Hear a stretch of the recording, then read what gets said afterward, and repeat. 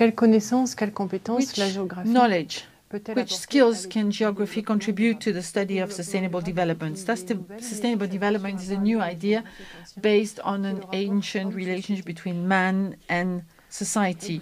So we may wonder what tools geographers have in order to interpret sustainable development. Sustainable development is normally represented with three spheres: social, economy, and ecology. And today we admit the definition from the Brundtland report. Sustainable development is a development which meets today's generations without compromising the needs of future generations. However, geographers study in space and they use these three spheres. Society will be all of the players in a given territory. Economy are the activities of the players, and ecology, the resources available in the same territory and the risks inherent to the territory. And time is the unavoidable parameter that applies to everything. We're now going to see what is the relevant territory for an action, as is said by François Mancebo, and then we will look at the players present on the territory, and we will show that territories carry memories. The geographical analysis shows the role played by actors in the current notion of territories, and it shows possible choices for the future. The definition for territory will be Guy de Monod's definition. The territory is an appropriation which is both political and economic, ideological, of a space by groups which give themselves a specific representation of themselves. Space is also, or territory rather, is a multi-scale space, and therefore territories must be analyzed on different scales. Take the example of risks. One may analyze a territory on the level of a hydrographic basin or on the level of a town for technological risks, or a transborder scale if we look at pollution, chemical pollution risks, or the risk of polluting the river Donau, which goes through different countries. And therefore there is a reinforced interdependence, and we need to have a systemic approach on a territory, because actions will have repercussions on neighboring territories. On the planet scale, the analysis seems to have to be faced with some obstacles. Sometimes it is not adjusted to a given field or territory. If we want to manage resources on the planet level, on the planetary level, there may be obstacles in some countries. Forest management, eco-certified forest management may be detrimental for southern countries and deprive them of a source of income.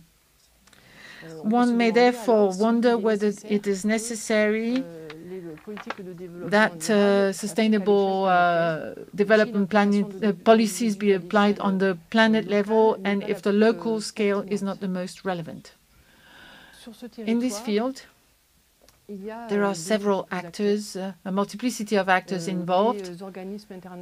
International bodies such as the United Nations, Northern Hemisphere countries, Southern Hemisphere countries when they are asked for their advice, or non-governmental organizations and big international companies. And this multiplicity of players or actors is such that managing sustainable development altogether is difficult. It is difficult to get everybody to agree, and not everybody can agree on a common policy.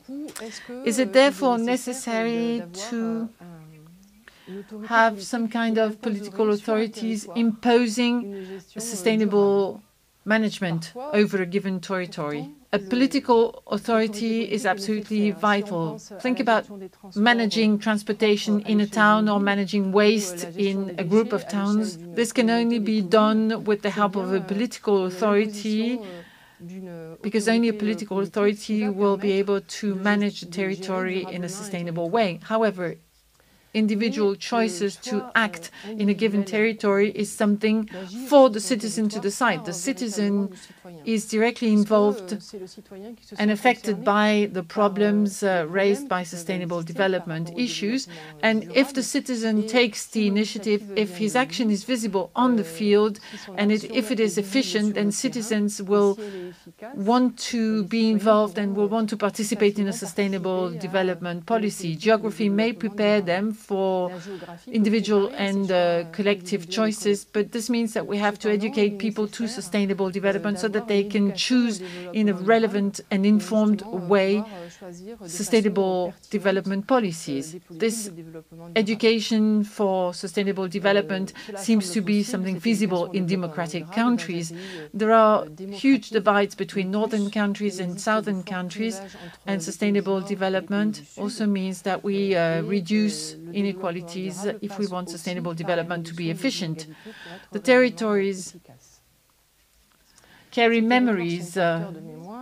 Sustainable strategies can be the result of resilience in some territories. For instance, here we have Japan. Ancient Japanese had erected stones after tsunamis. Some of them date back to the 14th century, and they can be found on the hills of some Japanese areas. And after the 2011 tsunami, people rediscovered the existence of those stones.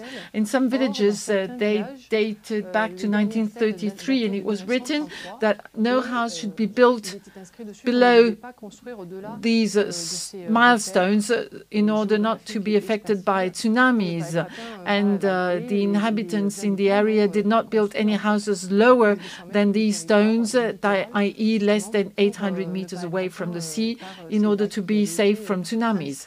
Geography also contributes to technical knowledge accumulation. We can acquire knowledge on floods or low flow periods. And as we can see on this graph, for the National Geographic Commission, maps were drawn to try and understand the history of plains.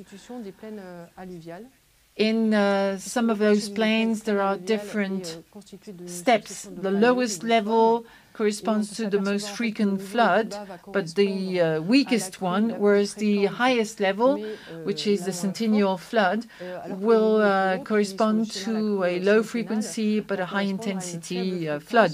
In conclusion, geography has been studying for a long time the relationship between man and nature, and therefore it can play an essential role in sustainable development.